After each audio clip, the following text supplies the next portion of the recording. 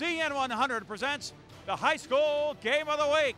This week's matchup, the St. Joseph Chargers take on the Wheaton North Falcons, all part of the 20th annual Batavia Night of Hoops. Welcome to Batavia High School in Batavia, Illinois, everyone, as we get ready for all sorts of exciting high school basketball action for you on CN100.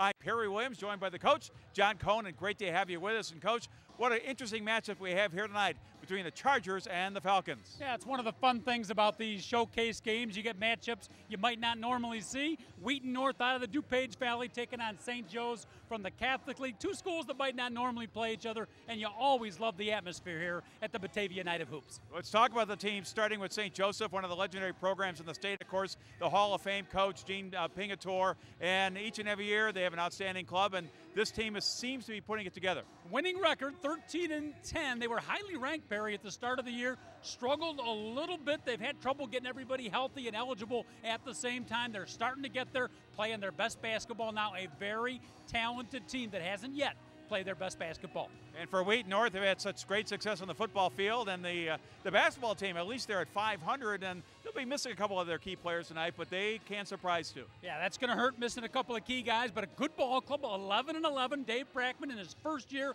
as the head coach, moving up from the sophomore team. Good, solid ball club. Guys are going to have to step up tonight, Perry, because they are missing two of their leading scorers.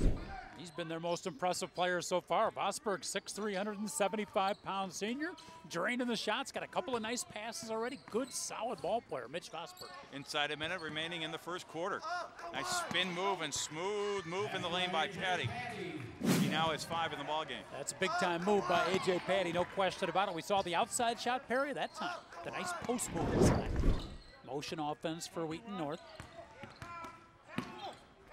Tough shot, and it goes for Howes. I don't know how he got that off. If you score points for degree of difficulty, give him about 6 points for that one. Only counts as 2, but high degree of difficulty there by Jalen Howes. Great shot. And now on the rebound is Turner. Turner brings it up the floor for the Chargers into the corner to Watson. Watson, and that is vintage A.J. Patty. If he can play like this every night, if A.J. Patty can bring this type of game every night, going to make St. Joe's awfully dangerous come tournament time, couple of weeks down the road. You got the long snapper in football. You got the long passer off the inbound. Peltz played basketball as freshman. And look at that move by Slavinsky. 2 more for the junior. Going to look at Andrew Slavinsky having a big game here on a TV CN100 game right over A.J. Patty. Off the inbound, well, with 21 seconds, it's stolen away by Slavinsky. Oh. And back the other way. Tracked down, and the jam by Ash. And what a play by Watson with the steal and over the head shoulder pass. That was the play of the game, because with the steal, Wheaton North was only down 3, 1 possession game, but it was the quick hands of Glenn Watson, one sophomore, and he makes the little wraparound pass to Jordan Ash, the other sophomore. The 2 Sophs coming up with the biggest play of the game.